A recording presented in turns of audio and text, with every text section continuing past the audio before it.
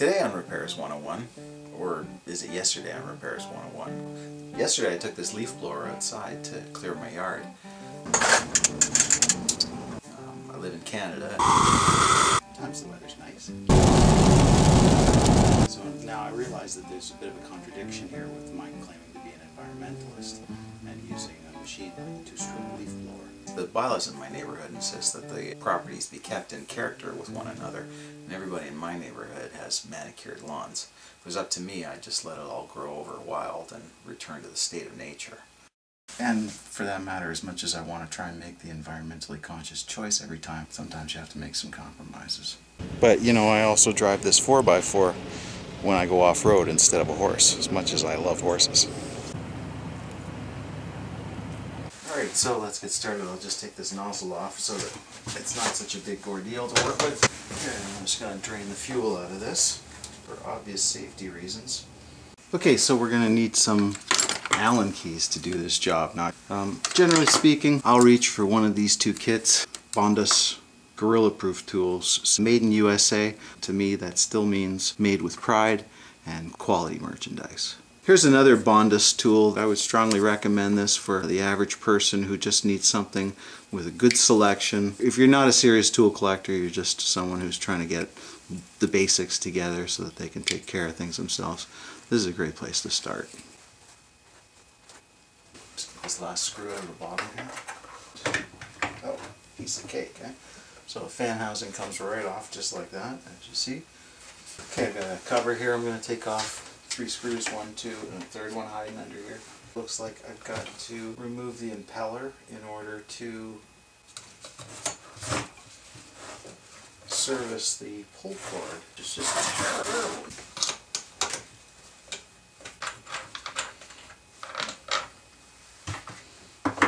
And you can see there's also a backing ring here to cover this bearing. There you can see their Torx. They switched from Allen to Torx. I'm using a tamper-proof Torx. Tamper-proof has a hole in the center. I've got the entire motor and fuel can right here. This is the impeller housing here, the inside of the impeller housing. And they've gone and built the pull start mechanism inside of that.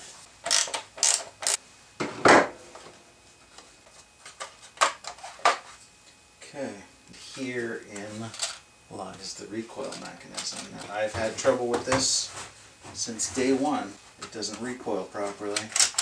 So, oh, there goes the spring out the back. That is unfortunate. Oh, crap. This is bad design. This is just terrible. There it goes. Well, can't beat 'em, join 'em, right? Son of a... Okay, so I'm loading the spring into the housing just by winding it in. I'm not impressed with the way this machine was designed. There we go. Now, be very careful, you don't want that to jump on you. You can see the tang on this needs to go in that tang slot right there. So, I'm just going to drop that in there. There we go. Now the only thing to do is to line that tang up. On the back of this reel here, there's another slot that the tang on the other end lines up to. Now I've got the cord as short as possible wrapped around the reel. So to preload it, opposite from which it recoils, in other words, in the direction that it pulls out. Desperately trying to hold that spring in place with the butt of my hand. Okay, so that's through. This pipe passes through here. Push the pull cord out first and within the pipe, and then we'll seat this end. So I'm just going to shove that through the handle, pull it out a little bit. Now they had a regular stopper knot. I like to use a figure-8 knot here. Cover on. That just drops in there like that. And that's what's going to keep the spring from coming out. Okay. This is most uncivilized. Look at that, it still doesn't work properly. Checking that I had the right tension on the spring every time. I redid it and I redid it and I redid it again. Make sure that I was doing it correctly. And in the end, it operates exactly the same as it did before. This seems to have been designed to make it as difficult as possible to make a repair.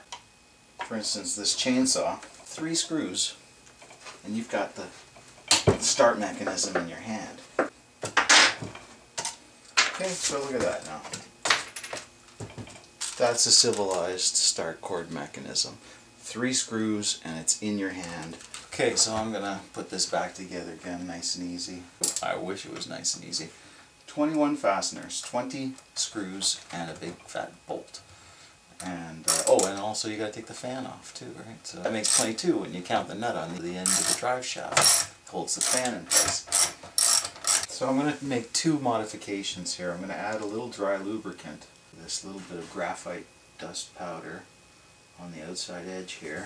Besides a whisper of dry lubricant, I want to add spacers here and here to push back the cover just a tiny bit. Unfortunately, I don't have any washers that are right size, so what I'll do is just take these electrical connections and nip the end of it off with my side cutters. So let's see, just put that in there like that.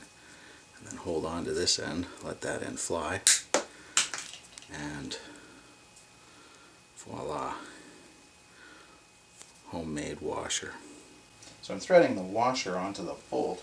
This should take care of my spacing problem, back this off just enough so that it will rotate freely. And these homemade washers here, they're a nice soft metal that'll crush down and conform. Well, that's the smoothest it's run yet. Without question. It recoils properly. I mean, honestly, is it reasonable to ask me to take the entire motor and fuel tank off in order to change the pull cord? I'm going to suggest it's not reasonable. Okay? Put that bearing back in so it lines up nice and straight.